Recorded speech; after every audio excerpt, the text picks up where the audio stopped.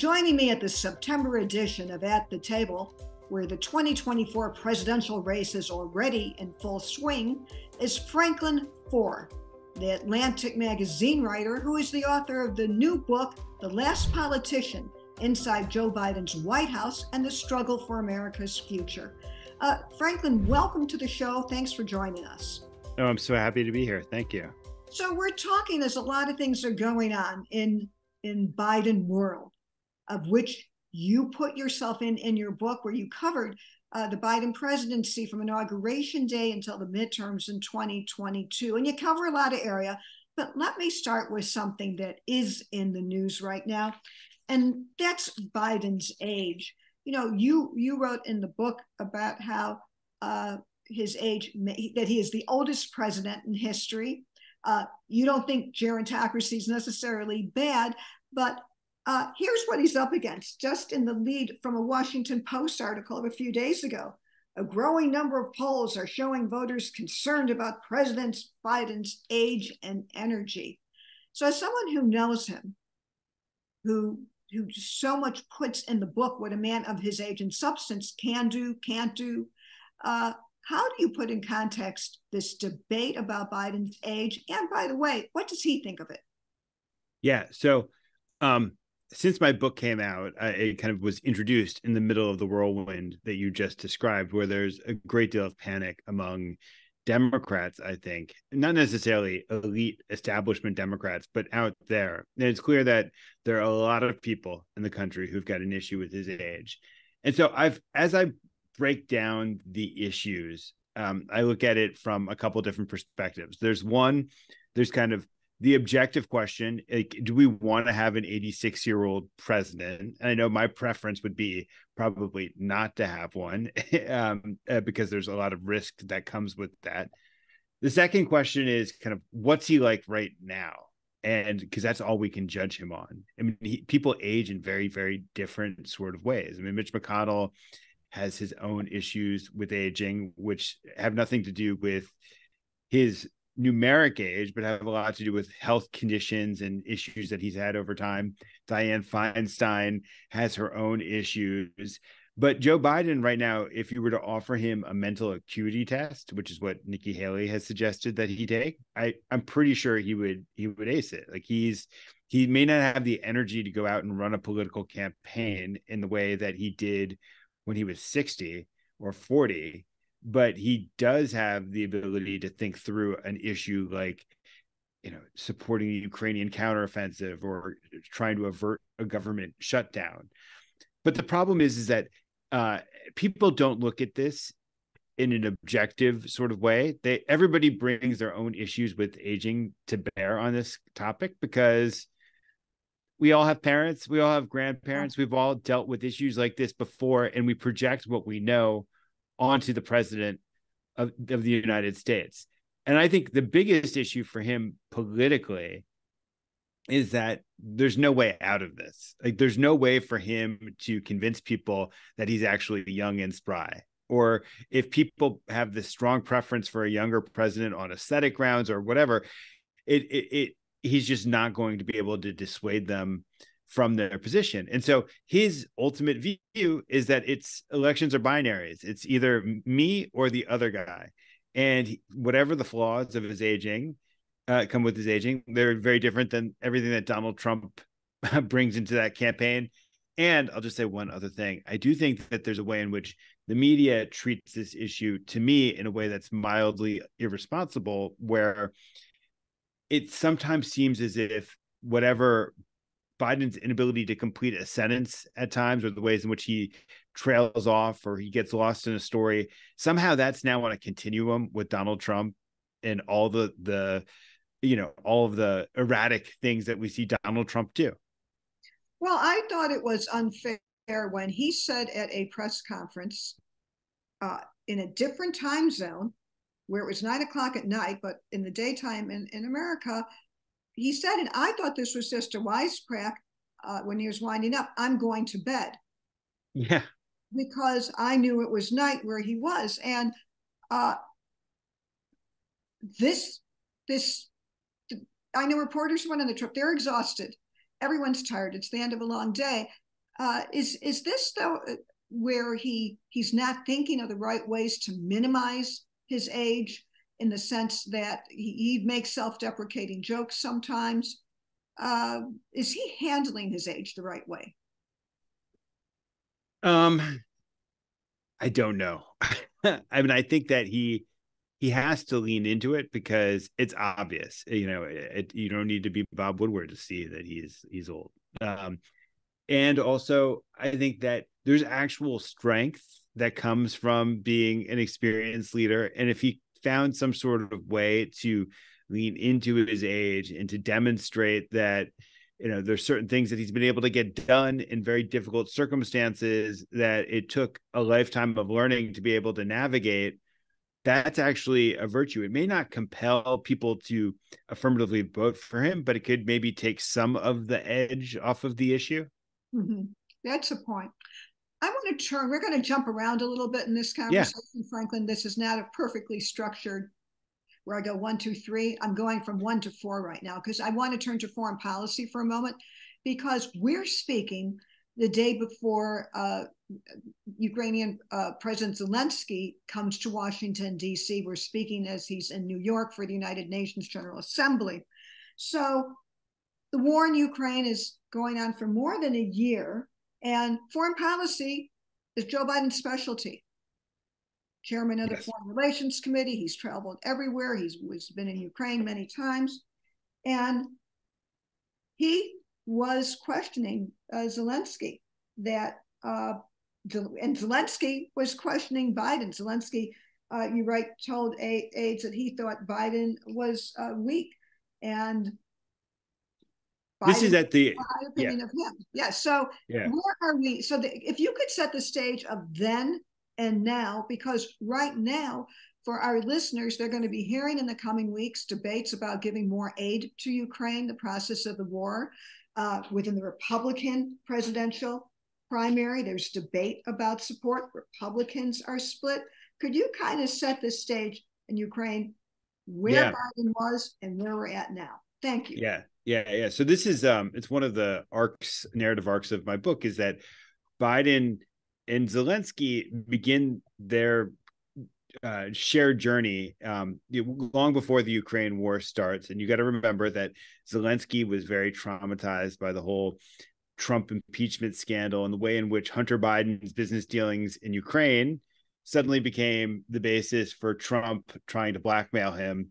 And so there was a lot of resentment on Zelensky's part. And also, he didn't really understand how to navigate Washington in normal times. He could only think about Trump times.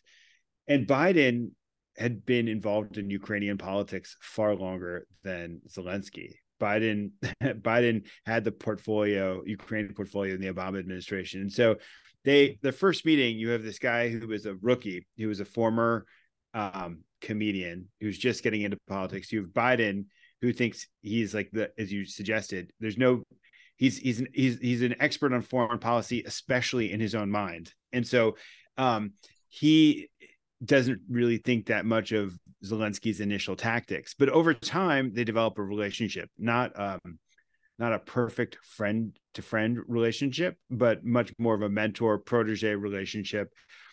But one where there's some tension, because Zelensky always wants more, because that's his job as president of Ukraine, who's fighting for his nation's survival. He needs every arms system available. He needs every fighter jet he can get his hands on.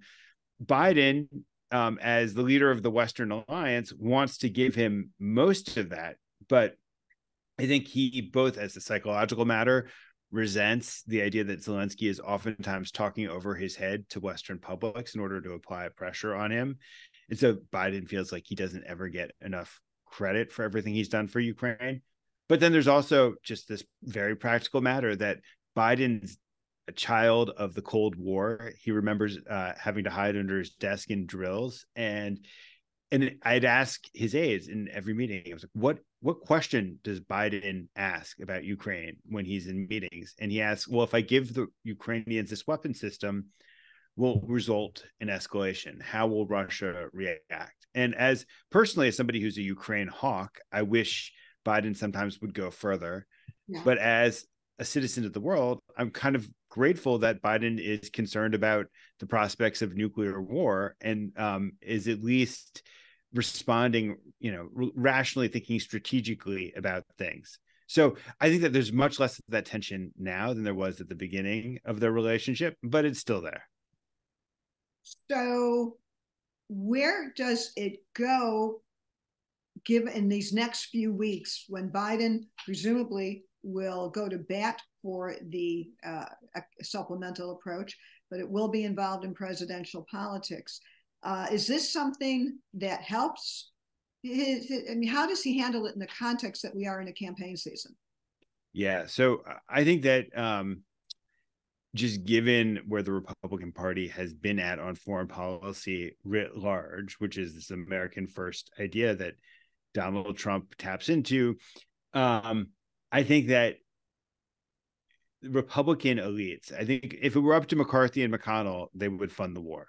But McCarthy is in this perilous position where he's relying on a couple of very, very right-wing Republicans who are deeply isolationist, don't like the war, and he's stuck. And so I don't know if there's any way around this ultimately. I mean, I think that McCarthy cares more about his own speakership than he does the Ukrainian war. And so he's not going to sacrifice his speakership to build a bipartisan coalition, in my opinion, with the Democrats in order to get the Ukrainians what they need in order to sustain their effort.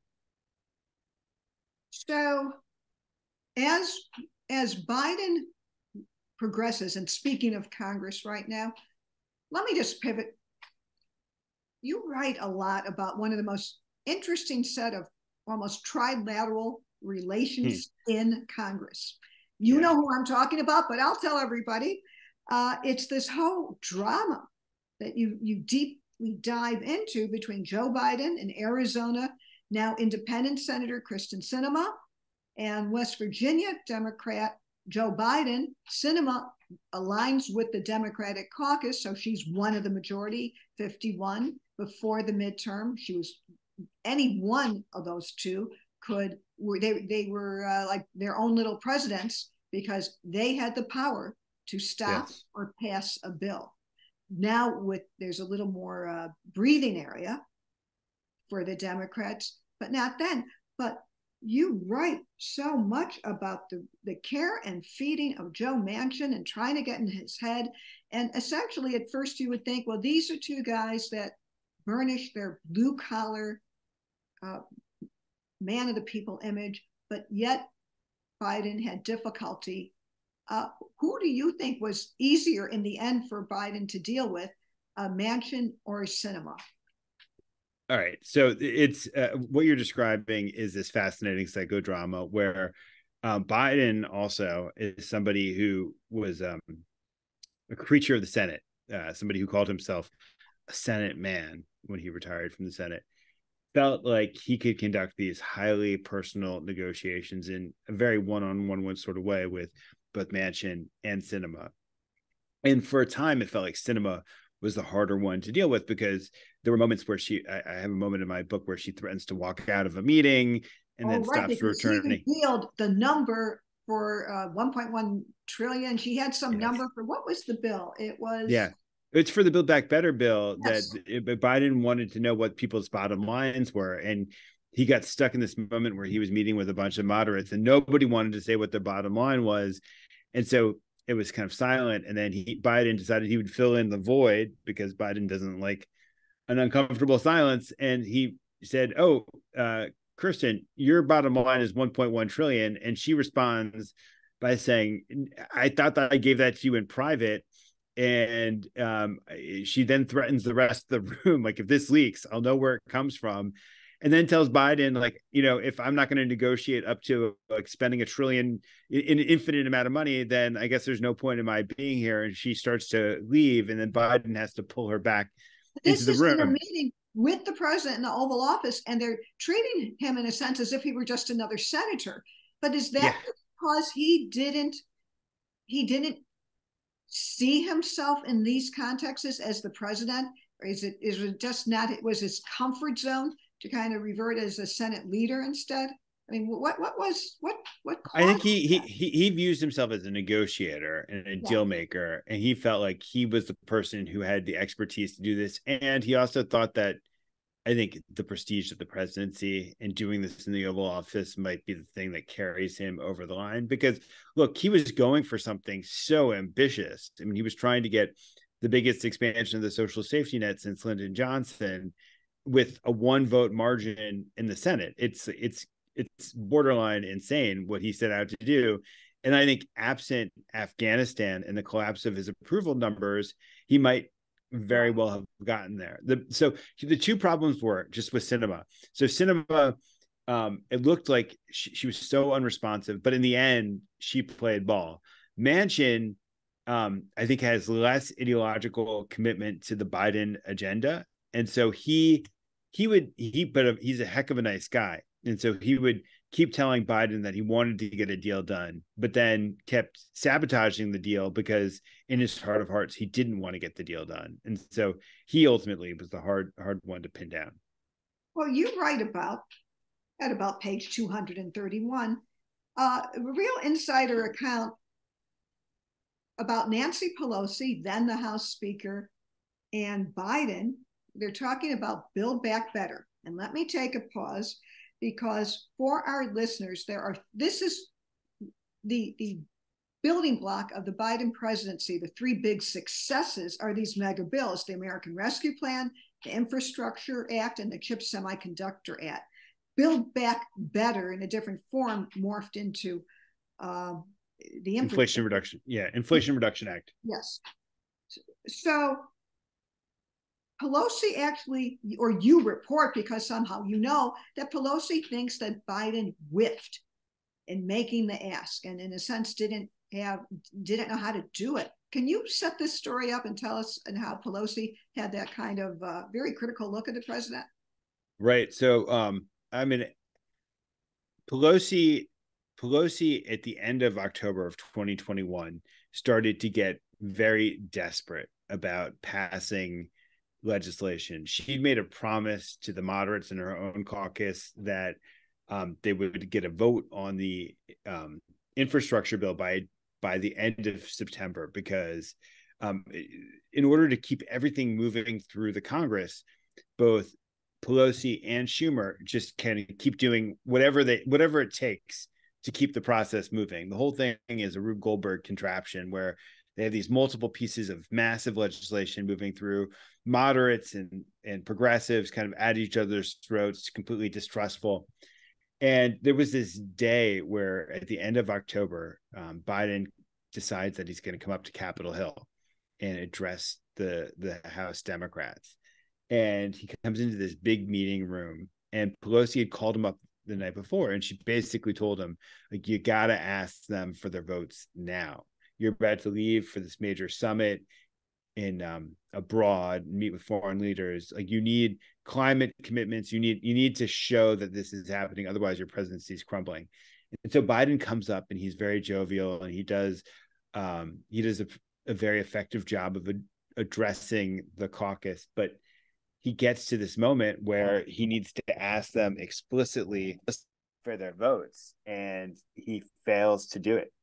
And Pelosi was so frustrated with him. And there was this moment where the moderates in the caucus started chanting, vote, vote, vote, vote.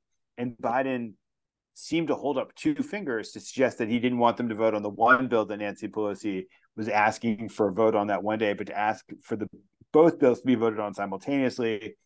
And Pelosi just, she knows how to get things done. And she just couldn't fathom why Biden wasn't approaching this with the same level of urgency that she was.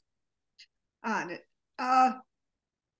Also, Pelosi had, I think, Pelosi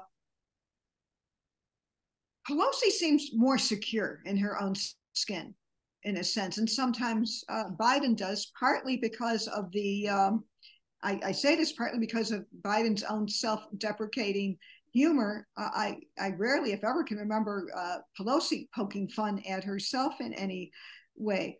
But can I just remind? There was a story in the book where at the end of this meeting where Biden fails to ask for a vote, there was a young boy who happened to be in the room, and Mhm. Biden comes up to him and puts his arm around him and says, it's better to be speaker than president of the United States, which illustrates exactly what you're saying, that kind of self-deprecating behavior where he seems to be kind of taking a dig at his own lack of power in a way that Pelosi would not do. But speaking of insecurities or securities, you also delve into something I observed in covering the Obama administration, was how Joe Biden was treated by former President Obama, and how this relates to how he treats the current Vice President Kamala Harris, who has her own problems and her own polling popularity and future. So you write that Biden wanted to treat Harris with the respect that he felt Barack Obama hadn't accorded him. He made a point of referring to her as the vice president as opposed to my vice president. He was a stickler for asking her opinion in meetings and making sure that her office was kept in the loop. But while he treated her with impeccable respect, you write, he simply didn't hand her the substantive role that he played in the Obama administration. Partly because you conclude Biden didn't need Harris in the same way that Obama needed Biden. Can you talk about the relationship between the two? Yeah. So, I mean, what you're getting at is that Obama would roll his eyes at Biden because Biden's stories went on too long, because Biden, in Obama's eyes, at least initially, was a bit of a cheeseball, and he practiced this kind of politics that Obama didn't especially respect or enjoy. I think over time, Obama came to respect the Biden approach to politics. I was talking to John Favreau, who was Obama's speechwriter, about this, and he said that initially they would include all these lines in speeches attacking Washington, attacking politics as usual, and that by the end of the administration, Obama would always cross out those lines, and he'd tell the speechwriters, look, I have so much more respect for the likes of Harry Reid, Nancy Pelosi, and especially Joe Biden and their approach to politics, and all the stuff that I was dismissive of at first. I now understand, essentially. But so with Kamala, sorry. No, please. I was just going to say, I observed that covering Obama and the transition from the Senate to the White House. I hope I wrote this at the time, something like, I don't think he thought much of the Senate in the beginning either. Yeah, no, I'm sure you did write that. And with Kamala Harris, Obama fundamentally, though, needed Biden because Biden had this expertise in certain areas of foreign policy, and also he had relationships on the Hill and an appetite for negotiating with Republicans on Capitol Hill that Obama simply didn't possess.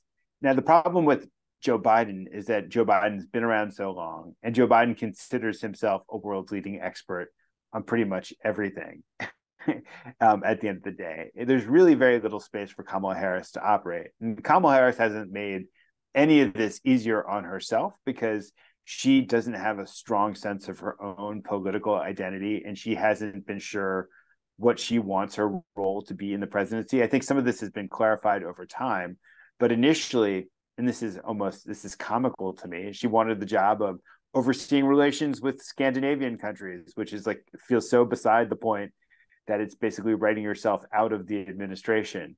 And in the initial parts of the administration, because of COVID, Kamala Harris would basically shadow Joe Biden at meetings. She would go to every meeting that he went to, and she would ask very Biden-esque questions in those meetings. Everybody who was in those meetings would regard her as being a very sharp presence, clearly somebody who's got an incredible ability to pose a tough question, and somebody who is always extremely prepared and on top of everything.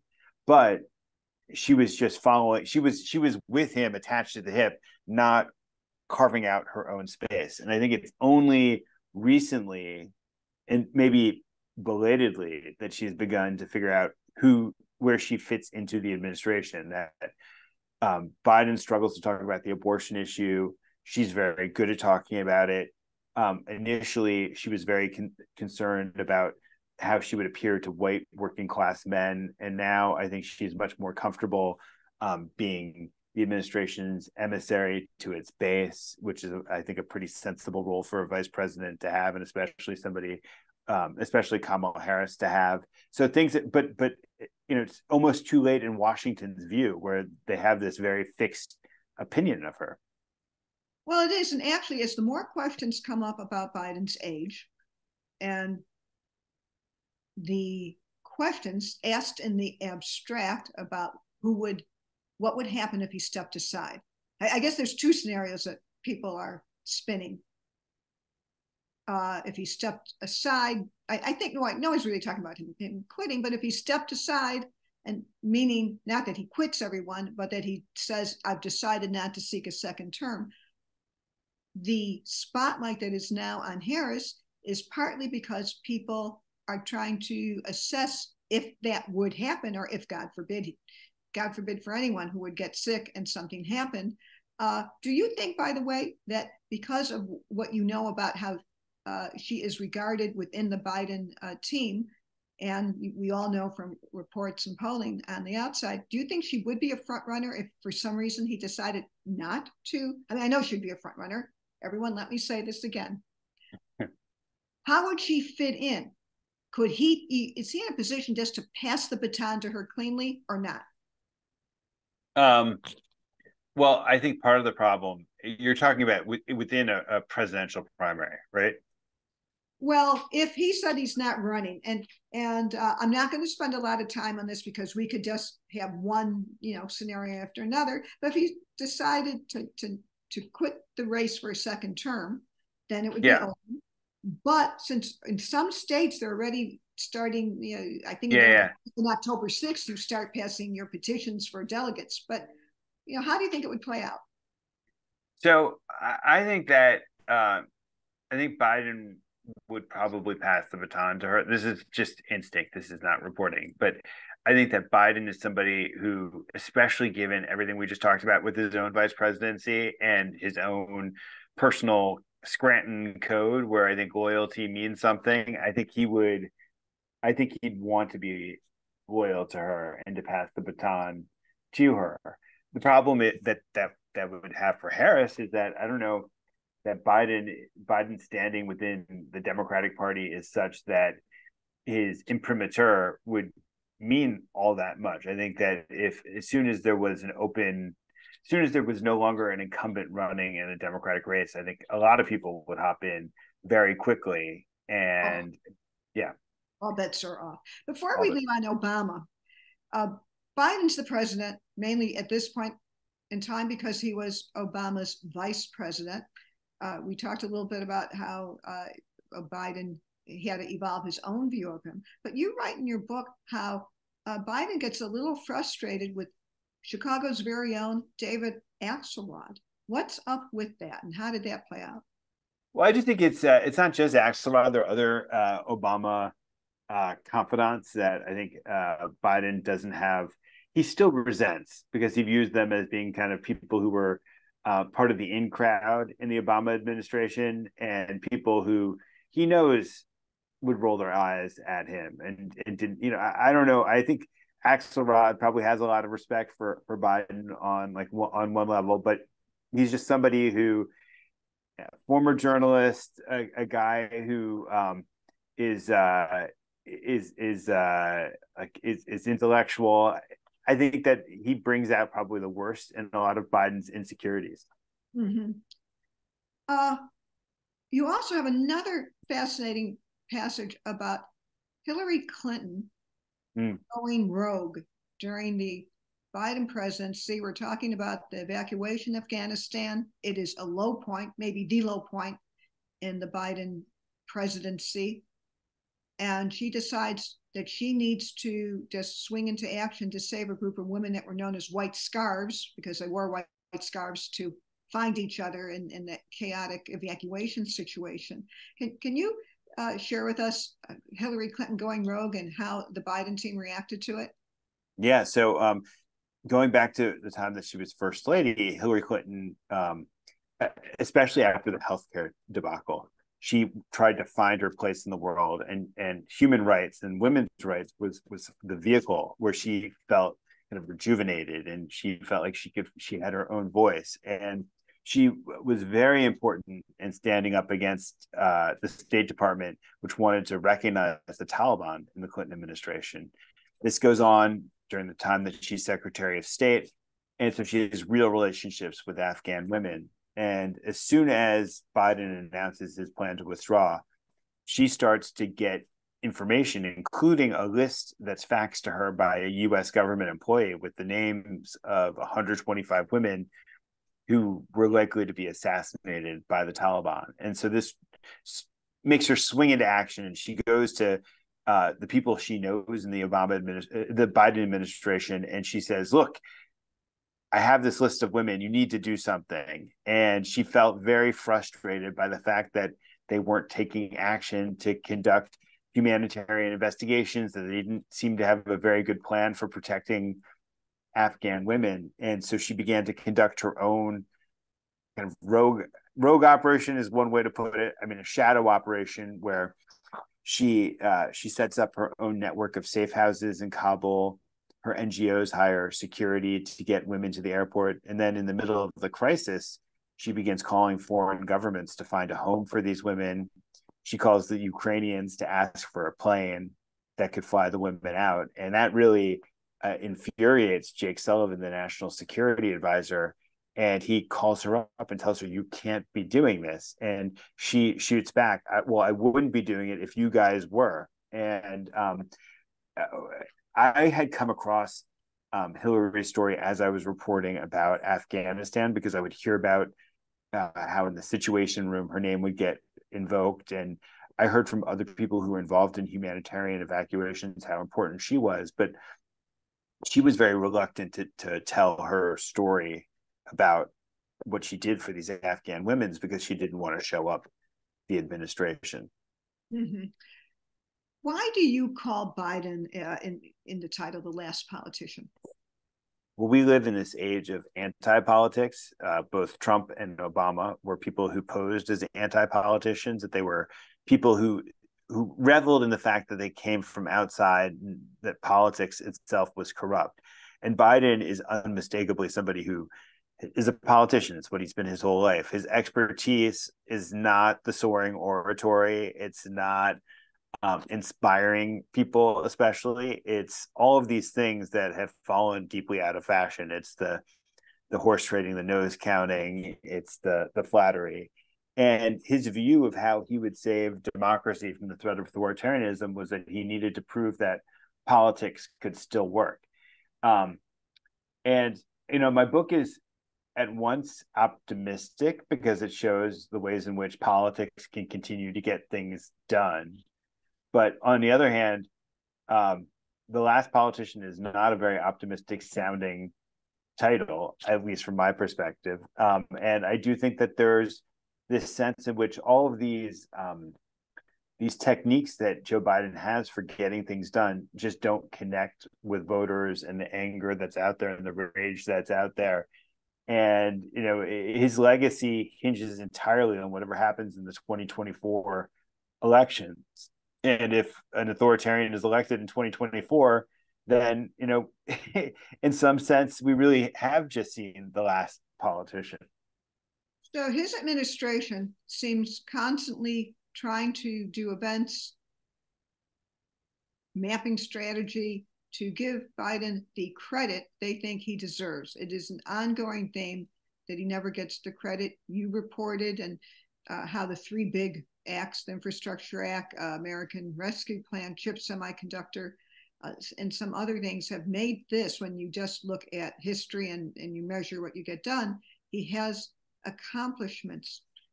Why is it so hard for him to get credit? Is it what? Is it a poisonous political atmosphere? Is it the messengers? Is it the message? He does have, you might disagree now that this is an accomplishment, but it is something that he did. Yeah. Well, I think it's important to note that the sense of underestimation and the sense that he doesn't get credit is kind of key to his biography and his sense of self. So he's always felt that about himself in the world. There's what the British call a sense of chippiness that he has. There's like the chip on his shoulder is immense.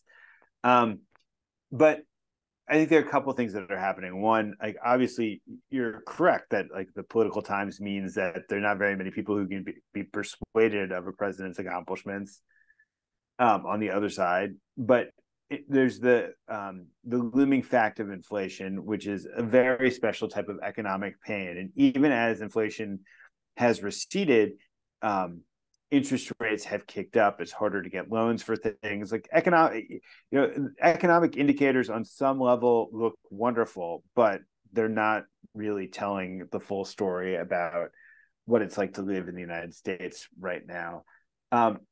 There's the fact that the base of the Democratic Party doesn't really love Biden, that what Biden's ended up passing are like, these pieces of legislation are very important.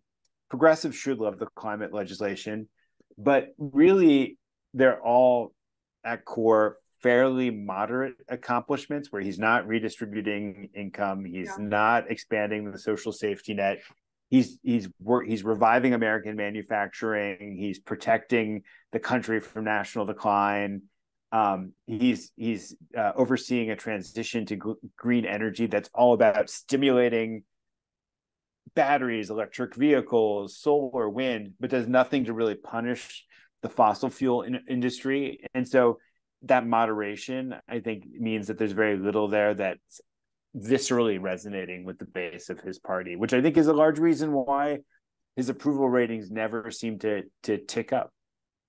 As we wind up, I want to talk about labor. Former President Trump will be going to Detroit next week, while other Republican primary candidates are debating at the Reagan Presidential Library. He's going to Detroit to talk to striking workers there. Labor is seen in the Biden world as his thing. He has taken a side.